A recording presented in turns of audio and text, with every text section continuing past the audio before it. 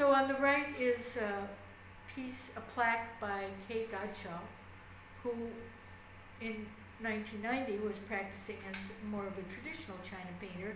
And I think I mentioned earlier there are two international organizations based in the United States. One is in Oklahoma City and the other one near Dallas, that are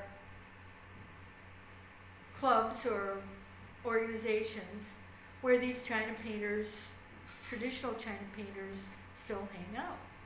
And they have annual national, international, and regional get-togethers where they show their China painting, and they trade treatments, and they have China colors with their names attached to them and so forth. And it's all just like it was 100 years ago. I know what they wear. They don't wear old-fashioned clothes. Okay. But they still practice the art exactly the way it was constituted in the 1880s and 1890s. Those of you who are leaving early are missing the really fun part of this lecture.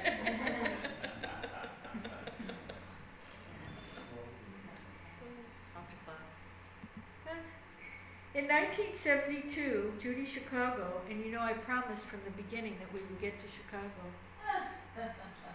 Judy Chicago found in the cluttered interior of an antique shop on the northwest coast what she described as a, quote, beautiful porcelain plate painted with the most delectable roses. I've always imagined it looked like this one.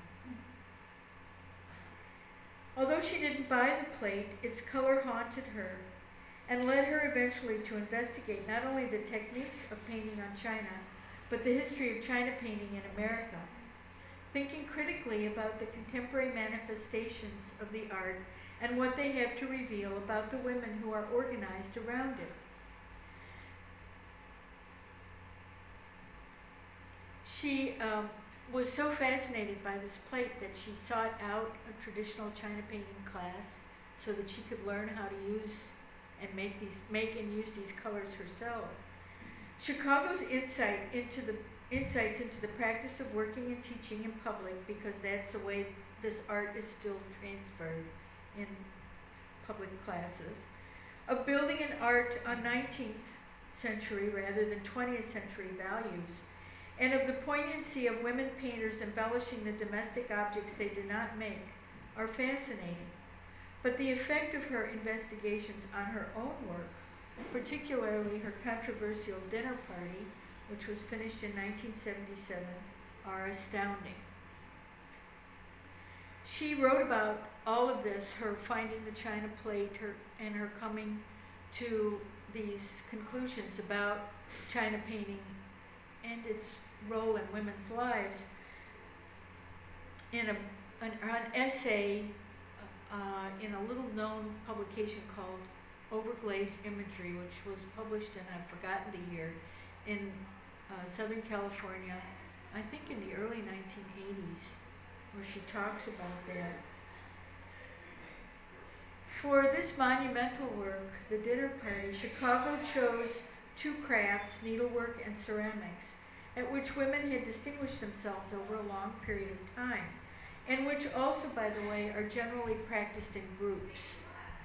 And for the needlework part, I would say if you consider quilt making as generally a group activity, China painting has often been practiced as a group activity as well. She interpreted the history of women by choosing illustrious individuals and creating table settings for each of them in ceramics and needlework. Moreover, Chicago assembled women, many from among the so-called amateurs she had met in learning the two crafts, to work on this project as a group. And this piece has been assailed for being a group project, and yet that was basically what she was getting at, is that the history of women practicing art is often practicing it as a group. Judy Chicago's interest in China painting did not develop in a complete vacuum.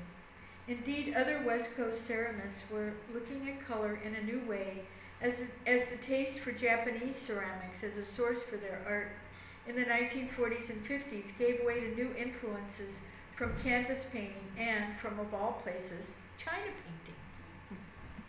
Ron Nagel, whose mother was a China painter, began working in China paints and luster glazes himself in the early 1960s. Along with Jim Melkert, he changed the ceramic department at the San Francisco Art Institute from a stoneware shop into a low-fire facility and influenced a generation to use color in their work. I could also have included here the ceramics of Patty Warashina and Viola Fry, among many more contemporary clay artists, and here's a covered jar by Kurt Weiser. Also, Sergei Isipov is a very popular China painter today. Popular maybe is not the right word, but esteemed. Very good.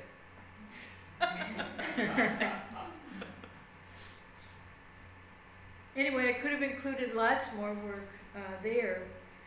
And all of this work featured cool colors on hot bodies.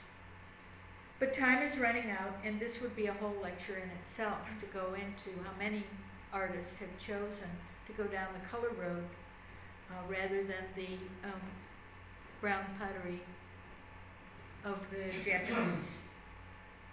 Suffice it to say that there's much to be learned about the history of women making art, of the development of the studio ceramics movement in America, and of the evolving role of color in ceramic art simply by tracing the lines of descent from the little teacups painted so innocently by the ladies of Cincinnati in 1875 to the fabled plates of Judy Chicago's dinner party 100 years later.